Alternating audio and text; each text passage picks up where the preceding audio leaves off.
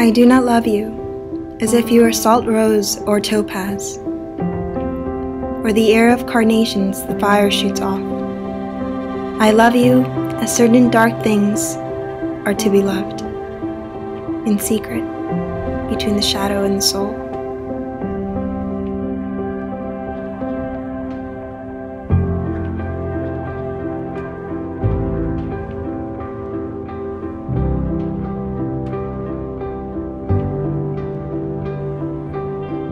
I love you as a plant that never blooms, but carries in itself the light of hidden flowers. Thanks to your love, a certain solid fragrance risen from the earth lives darkly in my body.